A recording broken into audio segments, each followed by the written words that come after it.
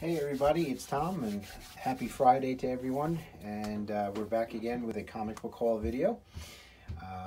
This week we are going to show a bunch of books there that I picked up at a comic book show here in New Jersey. I don't remember the town, but it was about 2 weeks ago, and every book was $1.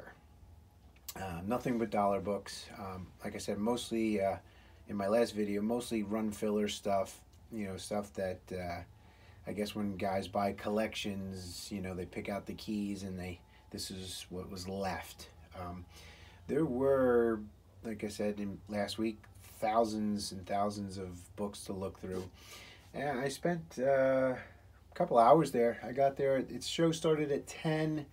I left around 1:30. And this is what we got. But before I do that, whoops, hold on. I got some Halloween stuff going on here. Shh, quiet. All right, let me turn that off.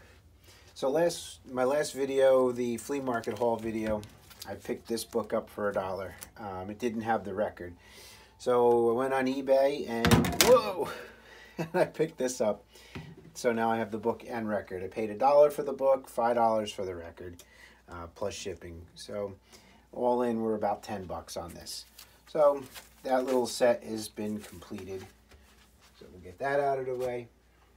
All right, we have a nice Steranko print in the background that I figured was nicer looking than looking at the wall. All right, first book up. Picked this up, like I said, for $1. I'm not going to say this for every book, but picked up Essential Amazing Spider-Man, Volume 2. And I wish these were in color instead of black and white, but looking forward to diving into that and reading it. This first book, a copy just sold on eBay for about $13, $14. It is Gore Shriek number 2. It is the second published work of Greg Capullo. Liked the cover. Figured that would be a nice little pickup. Dr. Giggles, 1 of 2. I remember, I just picked this up because I remember a while ago there was something about Dr. Giggles and going around.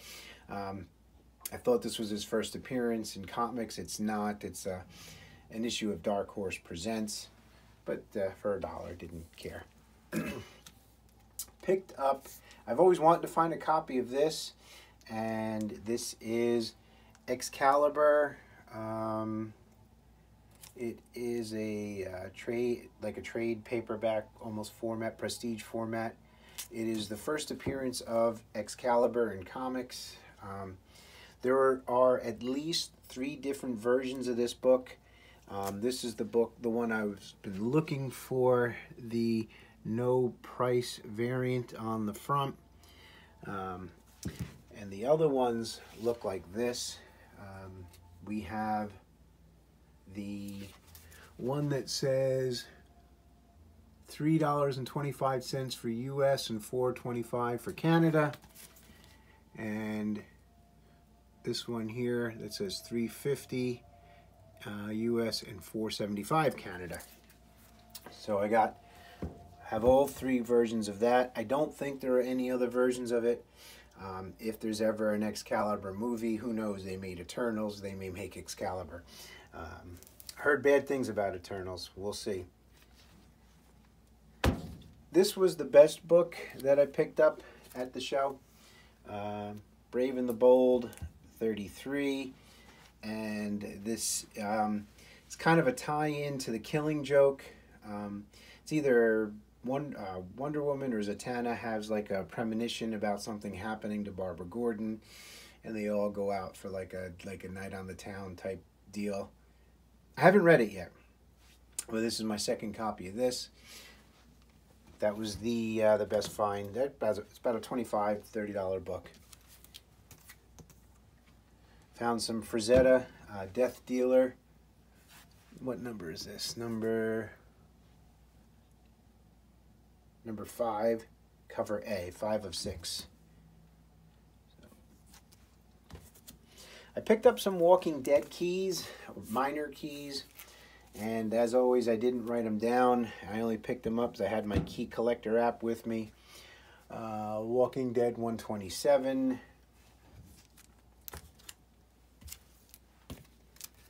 Futurama 28. I never see Futurama books out there. There are some of them that have some value to them. Picked up some Usagi Yojimbo books.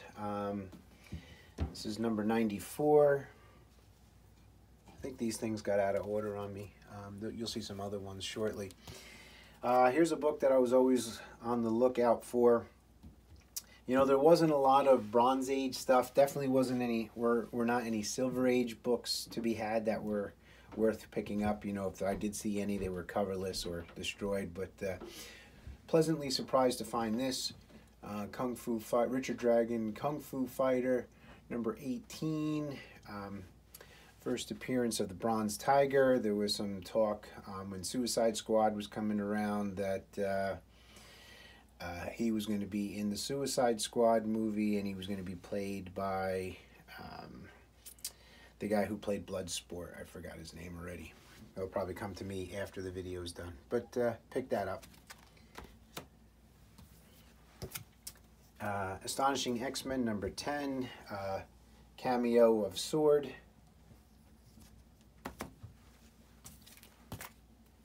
X-Men 283. First Full Bishop. Death Dealer 6 of 6. I may have the whole run of this now. I'll have to go look. But of course, Frazetta, anytime I find Frank Frazetta, I'm picking that up. Here's another Walking Dead 98. There was some first appearance in there. I know this was leading up to the first appearance of Negan. Usagi Yojimbo 95 and Usagi Yojimbo 93.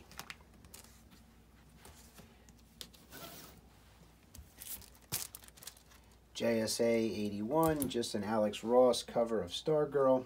That actually was in the Key Collector app. Of course, that's why I grabbed it. Detective 831, Harley cover. Some detective comics that I did not have. I guess these would be Bronze Age or early Copper. Detective 543. Detective 545, Newsstand.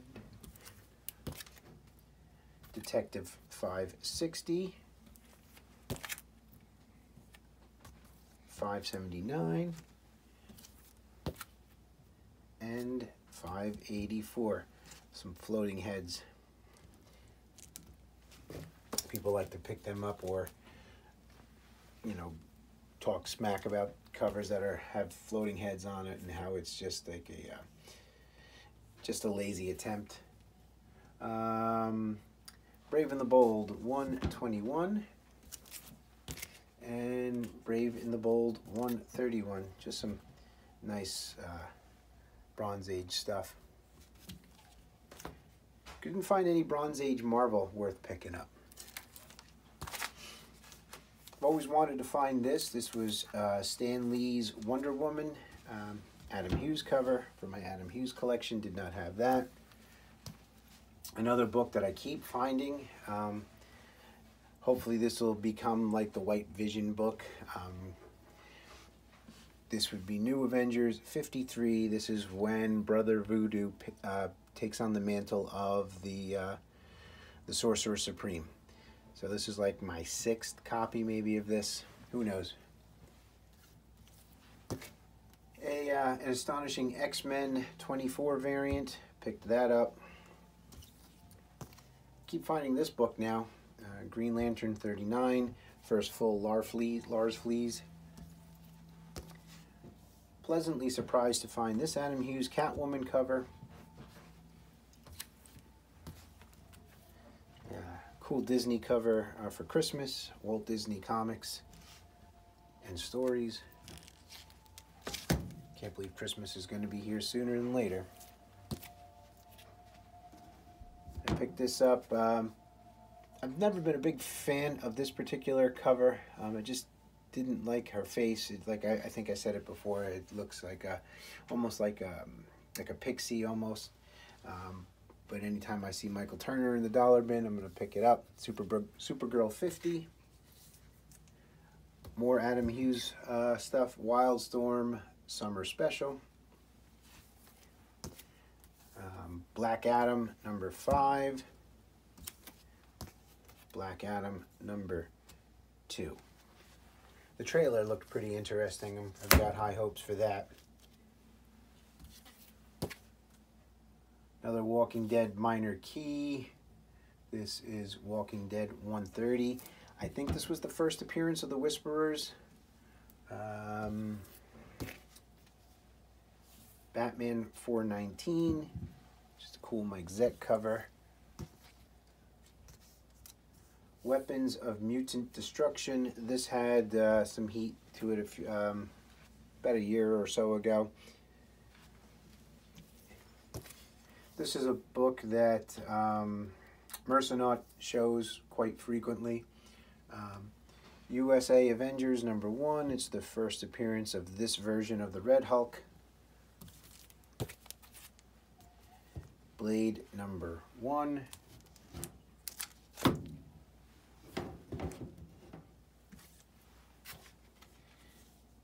New Warriors number 74 from volume 1. This is one of the later issues, maybe the next to last issue. I think the last issue was 75. Pick that up. It's a lower print run book. We grabbed Hillbilly number 13 and Hillbilly number 11. Some more Adam Hughes fun. Valor number 10. And Blade number 4. I mean, some decent dollar books. Definitely worth, each one of these books is worth definitely more than $1. New Warriors, I'm not sure what volume of this is. Number 1, there are some first appearances in that.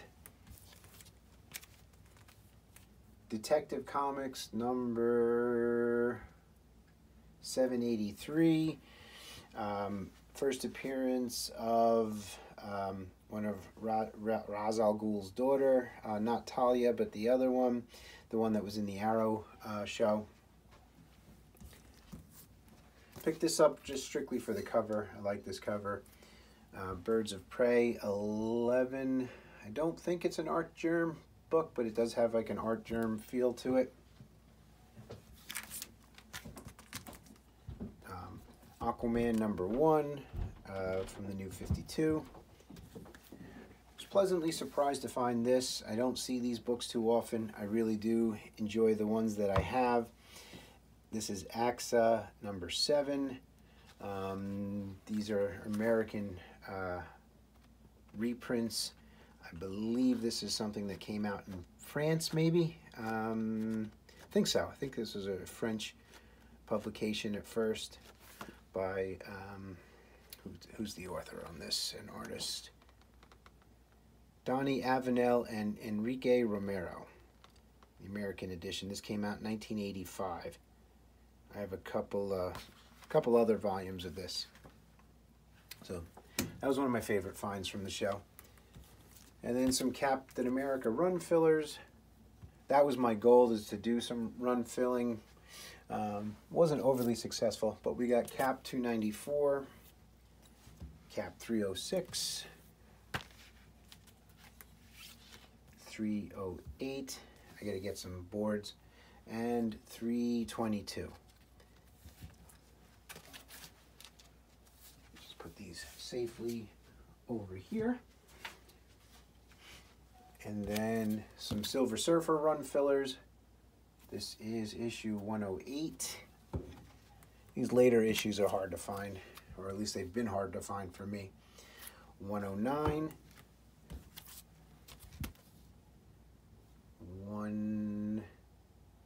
What hell number is this? 110.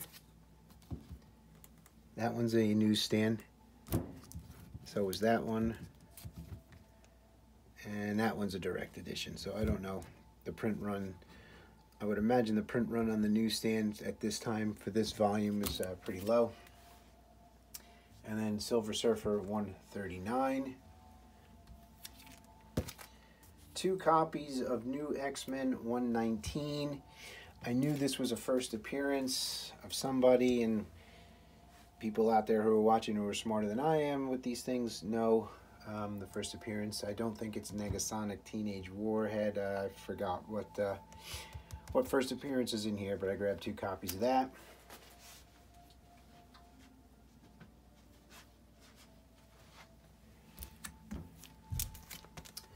Avengers Academy number 20, first appearance of the new White Tiger. Picked up some more of these Jim Lee X-Men number 1s. So we got the Magneto cover, and we got the Storm and Beast cover. Some Lucio Perillo covers. We got Red Sonja versus Thulsa Doom number 1. And Birth of a She-Devil number 3.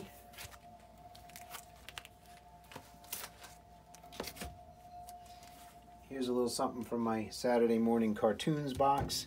Quick Draw McGraw number 3, Charlton issue.